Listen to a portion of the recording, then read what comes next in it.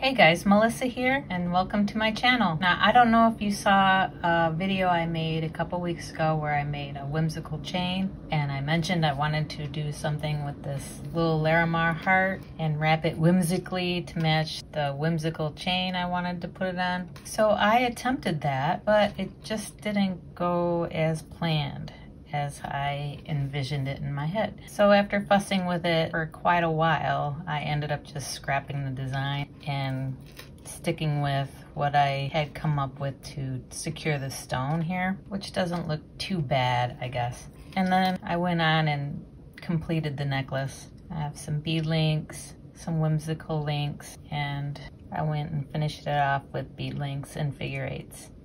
So I would just watch this video for ideas. I would watch it all the way through before actually following it because I do make things and then I scrap it, But before I scrap the whole video, I decided to show you guys my process. Hopefully you can find some value in it. At least I pared the footage down to like a half hour, so hopefully that's a reasonable amount of time to watch. So if you want to see how I struggled and how I came up with this design, just stay tuned and I'll show you.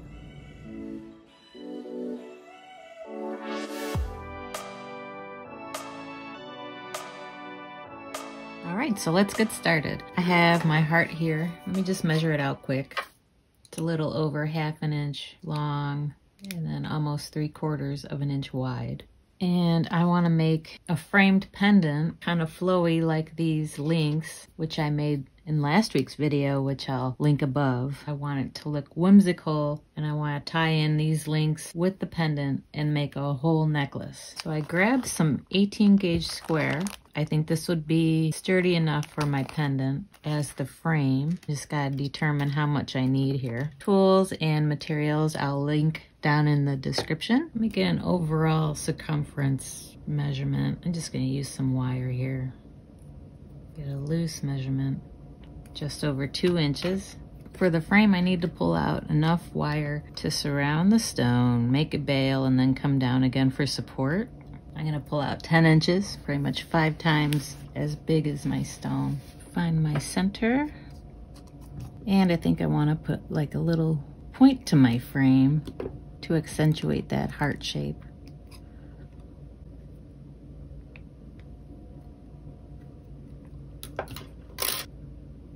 I wanna leave some space around the heart for some swirly components. I wanna keep these angles, but slowly curve these in.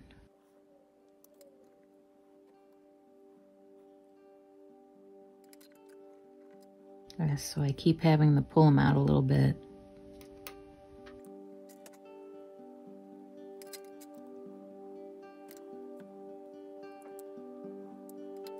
Slowly making smaller and smaller. I'm gently curving it. I don't want any harsh angles up in this area.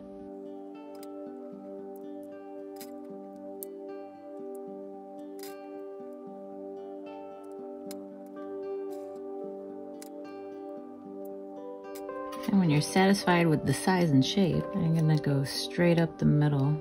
Sharpies could be helpful. You can eyeball it or just mark it like I did. And I'm gonna bring these wires straight up.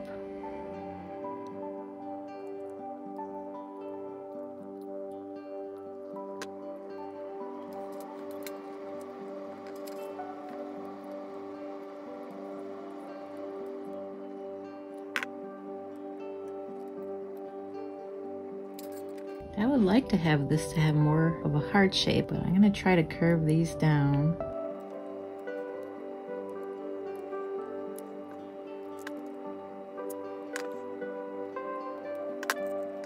And straighten these back up again. I want to secure my bail area, so I grabbed some half round 16 gauge, but I'm just gonna secure it. I'm not gonna wrap the whole bail. So I'm just gonna work off the spool here.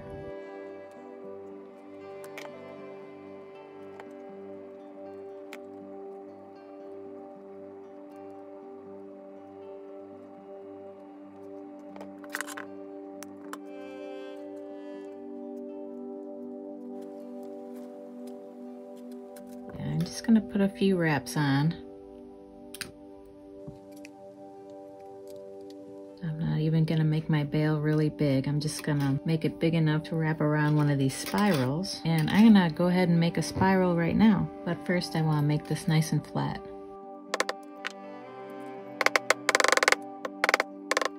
18 gauge round wire. I'm gonna pull off 8 inches. I'm gonna grab a mandrel of some sort. Find your center and start wrapping.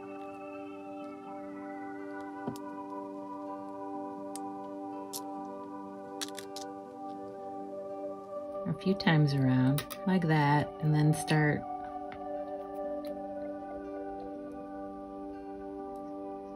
swinging your spirals out farther.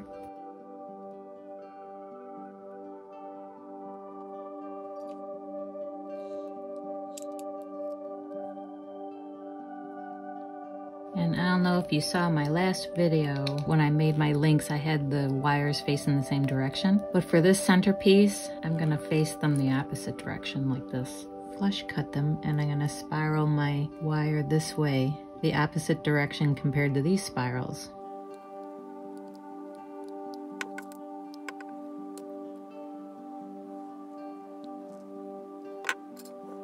And do the same on this side. And also keep in mind we need to leave some space on these spirals for jump rings. That looks pretty cute. Let's start curving this bail, because I don't want it too big.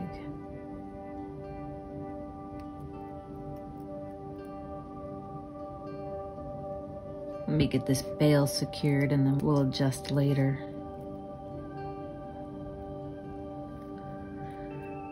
Bring that guy through. On that side.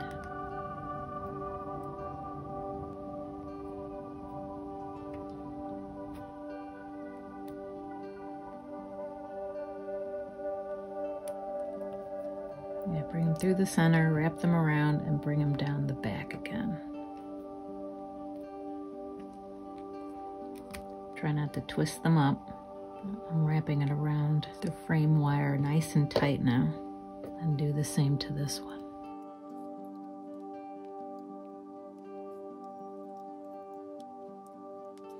I don't know what's happening with the worry about that guy later. It's kind of getting all out of control.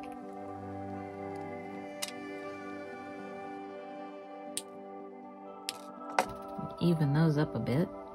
That guy doesn't look as tight as that one. Try to fix that. Alright, let's anchor these. These are in a nice position to hold our stone here. So let's get them anchored down. I think I'm gonna curl them upward this way. So make sure to lock it down nice and tight. I think once around is good. Let me just give it a snip. Can always snip more off later. Make it this guy secured.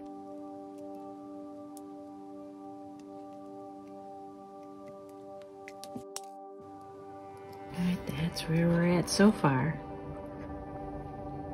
Now we have to figure out how to secure the front. 18 gauge square looks a little big. I don't have 20 gauge, so I'm gonna use some 21 gauge square. Let me grab a foot, see how far I can get just wrapping it around back and forth. So I'm gonna try to find center here. I'm thinking I wanna like frame the heart somehow at the top to secure it. Let's see what we can do here. First I wanna make an extreme bend.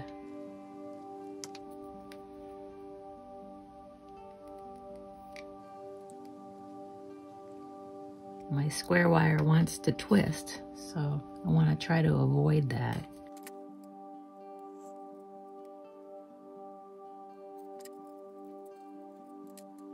I'm going to wrap it around the front of the stone so it hugs it nicely. I really want these guys to be nice and symmetrical. If they're uneven, it's going to be really noticeable. I should hammer the tops too. Let me go ahead and do that.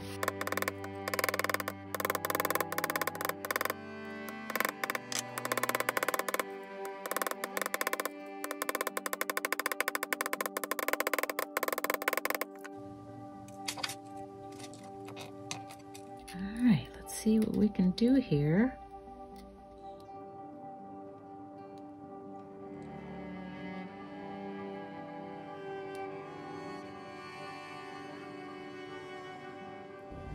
I'm gonna alternate here back and forth so I don't get one side tighter than the other.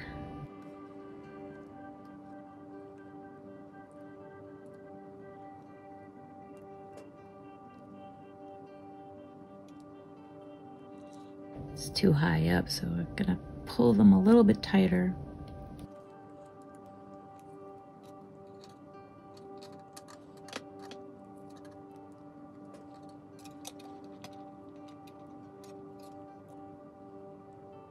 It's getting there, but of course it's not totally secure. Bring that through again.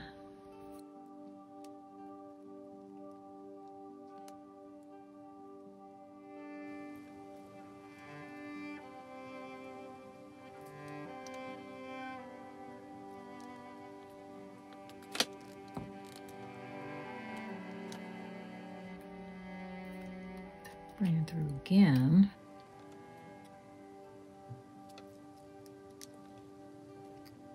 And again. Why not?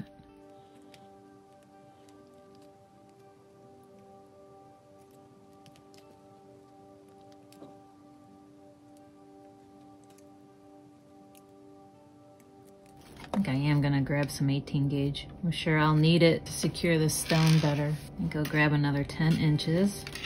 I want to swirl it. This, oh boy, that didn't work. Okay, let's scrap that whole thing. I'm wondering if I take the same heart shape with some 18 gauge square, if I can secure it better, like do it across the top. So let me make a heart shape, find the center of it.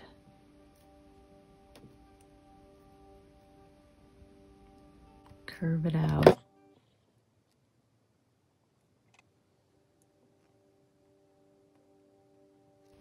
Give the center a nice pinch and curve these out evenly.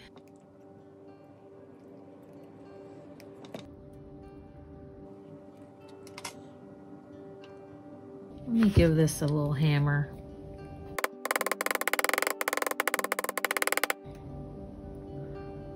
I just need to get this stone secure so we can do the fun stuff.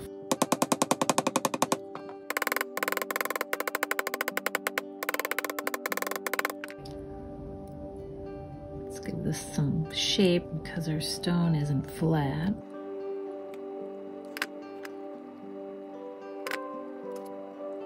This is looking pretty cool. Let me see what happens when I lock it in. Wish me luck. No. No.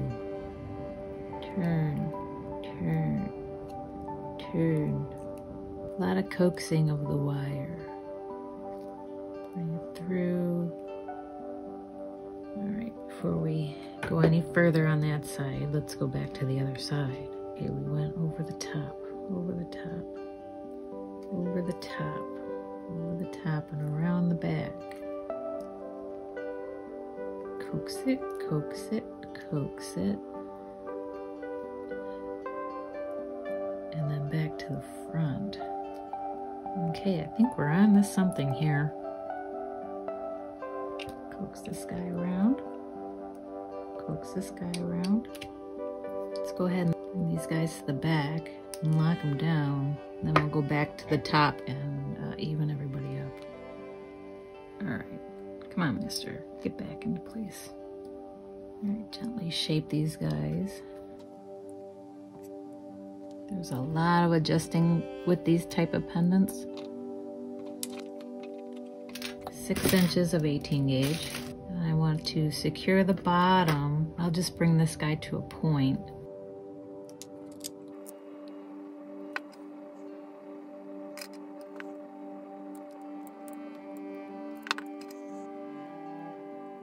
I want to bring it through the back.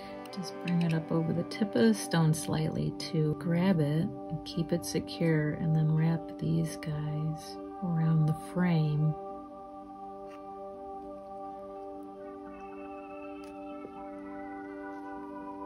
Don't you pop out the top.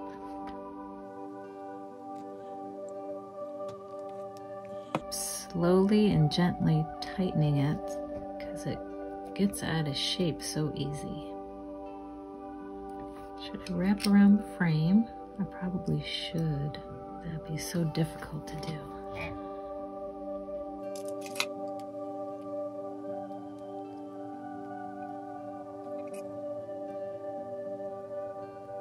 What if I bring these through?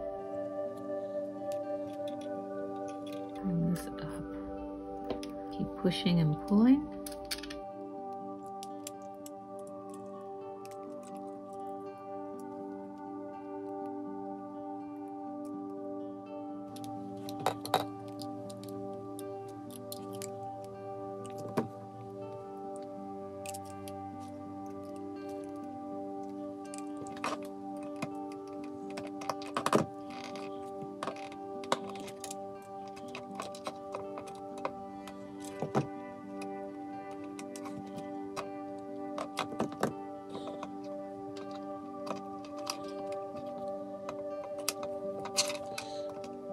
Bring these wires up for some more support.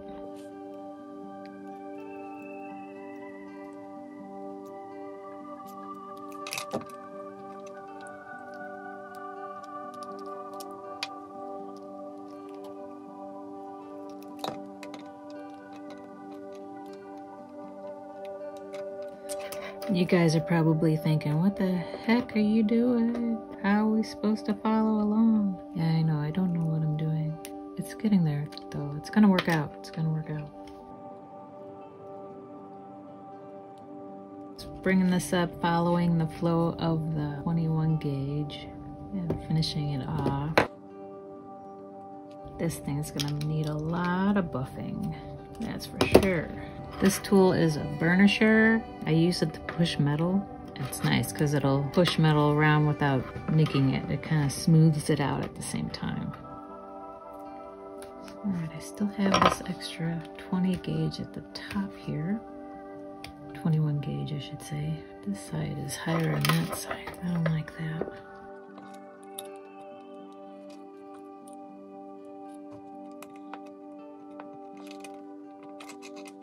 This original 21 gauge brace here, I'm going to try to curve and push and curve around the stone.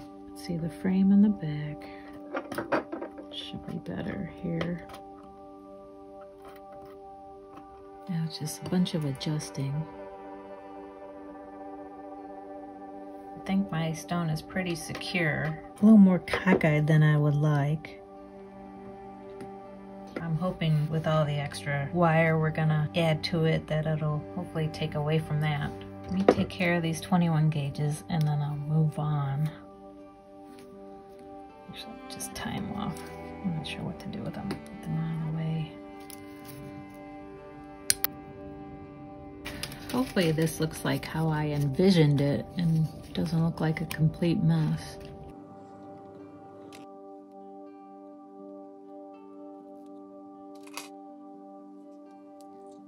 That looks pretty good. I think I would call this a chaos pendant. Not so much whimsical, but chaotic. This guy's facing the wrong way. Hold on, hold on, hold on. Okay, so I had to take this off camera for a little bit and work on it where I can really see it. The spiral link off here, I want to redo that. But I think it's starting to look the way I envisioned it. I will say it's a little chaotic. It is what it is. So let me make the bail link, which I think the middle of the link I'm going to leave straight. But I'm going to use another 8 inches. This is using a lot of sterling silver.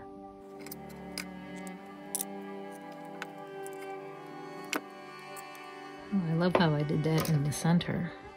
That works out great.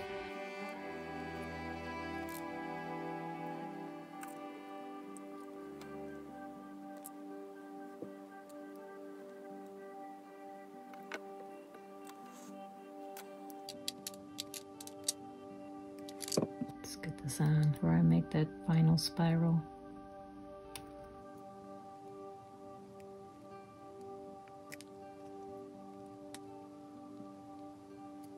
It sure is chaotic. I'm going to start constructing the necklace here. I'm going to place a couple jump rings. And I'm going to close my spiral a little bit to prevent my jump rings from sliding. I also grabbed some complementary beads to make some bead links. I'll also use my 18 gauge for the bead links as well. I'm gonna make some wrapped loops.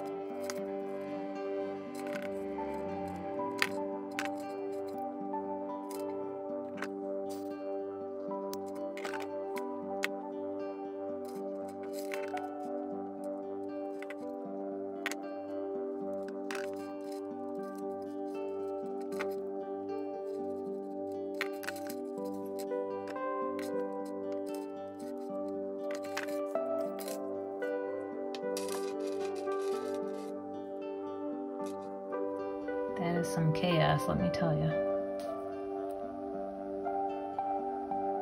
Alright, so I had to scrap that previous design with the spirals. I just couldn't get it to look the way I envisioned, so I took it off, and I kind of like how it is this way. So I think I'm gonna leave it like that because I don't know what else to do.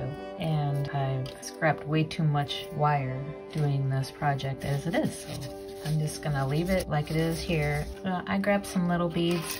I put a couple whimsical links and bead links on either side of this necklace, and I think I'm gonna taper it down to just some bead links and figure eights. So I gotta finish this necklace. For these beads, I think I'm gonna switch to 20 gauge. Let's make some bead links. Get this necklace done. 'Cause I'm tired of it. I'm ready to move on. You ever get tired of working on a project where you're like, okay, enough's enough. Let's get this done. Time to move on.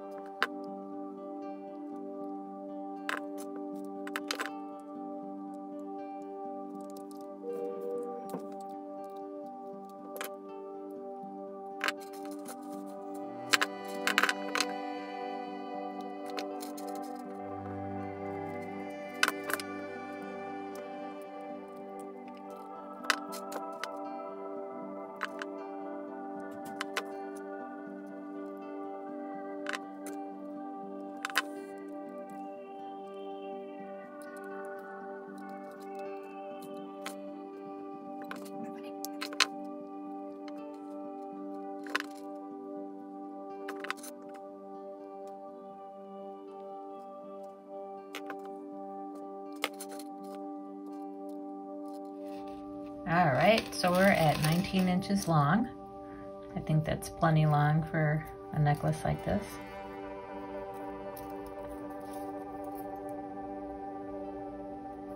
So I'm gonna add a little clasp and leave it at that. I can always add more figure eights if needed. My swan clasps are pre-made, so I'm just gonna attach it.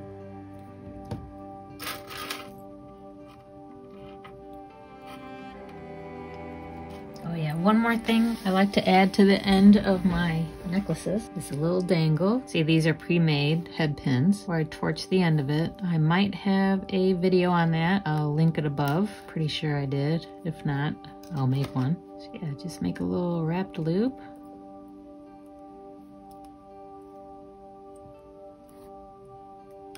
Make a little dangle. Hook it onto the figure eight.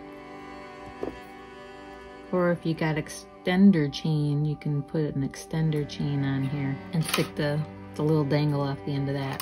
So yeah, finishes it off nice. As I tangle it up. So here's the necklace. This is what I'm going with. I polished it up, tried to get all the nicks and scratches out I could, and then shined it up. And then here's the necklace. So thank you so much for watching, especially if you made it this far. If you enjoyed this video, please hit the like button. Subscribe if you haven't already, and I'll see you in the next video.